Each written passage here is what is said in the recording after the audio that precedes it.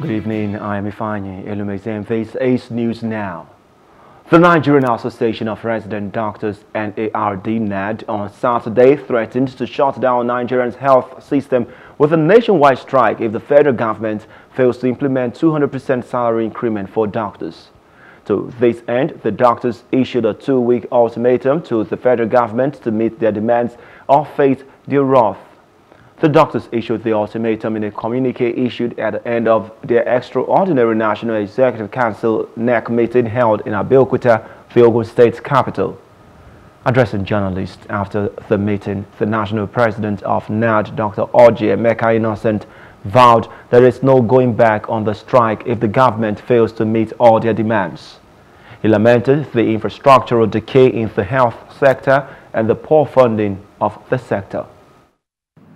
NEC demands an immediate increment in the consolidated medical salary structure to the tune of 200% of the current gross salary of doctors, in addition to the new allowances included in the letter written by NARD to the Honorable Minister of Health on the 7th of July 2022 for the review of this comments. Because we believe that this is the first step necessary for us to begin to address the issue of brain drain in the health sector. NEC demands immediate withdrawal and jettisoning of the ill-conceived bill by Honorable Ganiyu Johnson on the enslavement of young doctors in Nigeria.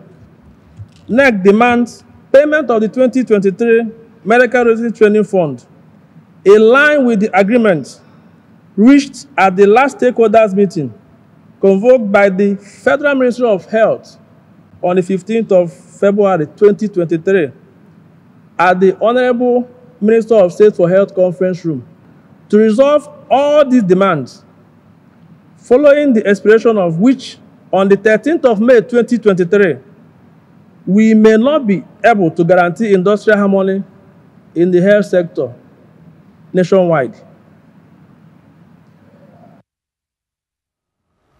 Hello, hope you enjoyed the news. Please do subscribe to our YouTube channel and don't forget to hit the notification button so you get notified about fresh news updates.